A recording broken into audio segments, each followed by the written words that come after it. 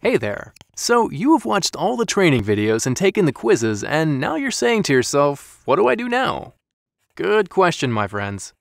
In previous modules, we learned about Records Management Policy 117. We learned about email best practices, how to name documents, understand how to read a records retention schedule, structured shared drives and other content systems, and how to send and recall records to manage storage. But watching training modules is not the same as implementing a records management system. Folks just don't know where to start. In this module, you will discover the 3 steps to operationalize what you have learned in the other videos. Step 1. Getting approval. Step 2. Contacting the Records Management Office. And Step 3. Setting up a records management project. Step 1. First, talk to your boss about improving your unit's record management system.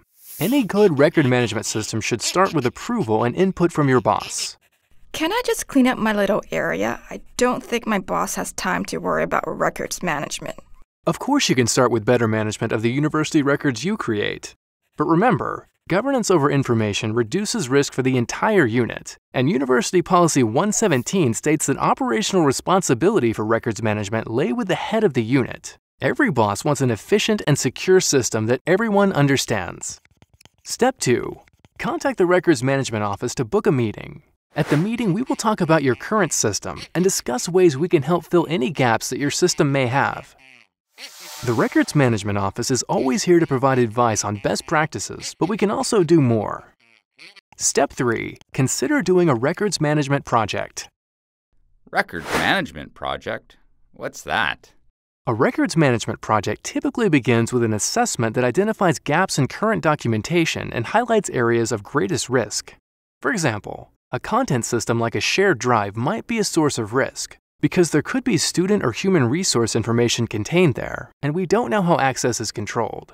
In addition, if we have no documented schedule for records removal, potentially risky information piles up year after year. Friends, the risk increases. To reduce risk, we do the following. First, we identify access rights and restrictions, followed by mapping the folders to a retention schedule. The Records Management Office tailors the system to the unique needs of the unit. Each folder is mapped to a time limit for retention. This might be long-term or it may be shorter-term. This way, information that does not need to be retained is removed on a predictable schedule. This process then creates a folder structure based on a durable system that is tied then to the retention schedule. The team finally implements a responsibility matrix tied to the structure and a naming standard for documents. At the end of the project, we have a streamlined drive and a comprehensive set of information governance protocols. People, what we have here is a managed system. But who actually does the work setting all this up? None of us have the time. Now, that's a good question. This work does not happen magically, my friends. A unit can choose to do most of the work under the guidance of the RMO, or we can help you design a project, providing professional development or a co-op student work experience from the School of Library and Archival Studies. Some of these options are free of charge to the unit, others are not. If there's a lot of work to do, this typically requires a project-based paid position. Won't this be disruptive to our daily work? No. Records management projects are designed to minimize staff disruptions. But we do need staff feedback. Any work of this nature is impossible without talking to and getting buy-in from staff. All the changes suggested are completed on paper first in consultation with the unit. Only after the unit is happy with the changes are they implemented. They can be implemented by responsible staff or by project-based personnel. A successful project requires commitment from management and staff. Okay, good to know.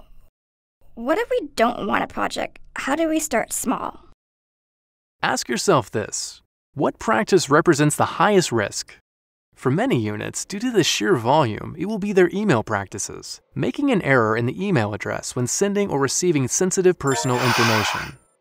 Friends, change that practice. It's risky for the unit and the university. Use Workspace or any of UBC's approved web-based platforms to store the attachment and place a link in the email. This is an example of a small change that can make a big impact.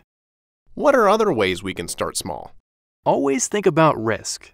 Know who has access to your drives and content systems. Decide, and importantly, document how new folders are created. Unmanaged folder creation with unique permission causes problems. But don't go it alone.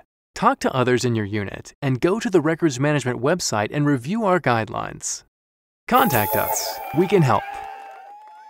Now, let's see what you have learned.